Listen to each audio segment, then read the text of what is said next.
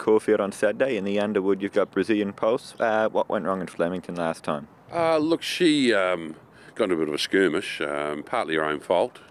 There's a horse sort of taking a bit of a tight gap inside, and she went to lay in for a stride, and then it hit her in the back end and spun her around. And then Michael sat up on her. He thought that she'd broken down actually, but it was just the hit from behind and that. So we sort of walked away, not really getting much of a line on her. But I'm really happy the way she's going now. This will be the first time we've gone into a race where I'm, starting to get a little bit excited about it. From a punting perspective, then what can you make of her form? I just think you just wipe the first two runs and just start afresh and watch her on Saturday.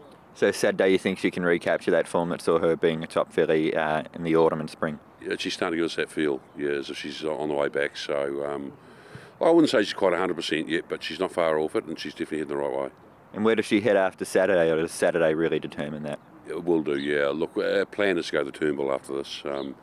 We've decided just to sort of charge on with the program we had and just see where, we really, as I said, we're starting to get really happy with her. So, it's going to have to be the race day that'll do it. So, for that reason, we're sort of taking each run at a time. But, it's going to be, should be a very interesting run on Saturday. Also, Glass Harmony, Mike, in the Underwood. That was a terrific run last time. Yeah, really happy with his run.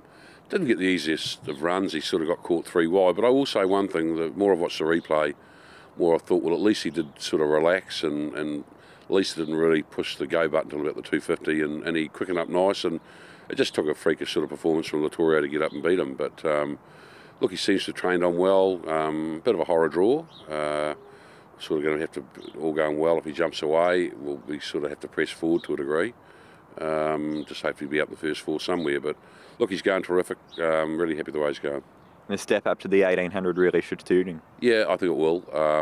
He's got form. There's better forms at a mile and a quarter sort of thing up, but 1800 metres start to get towards his right trip. And like Brazilian Pulse, will he go to the Turnbull after Saturday? Yeah, well, that's the plan, and the turning race for him as to which race we sort of pursue from there on.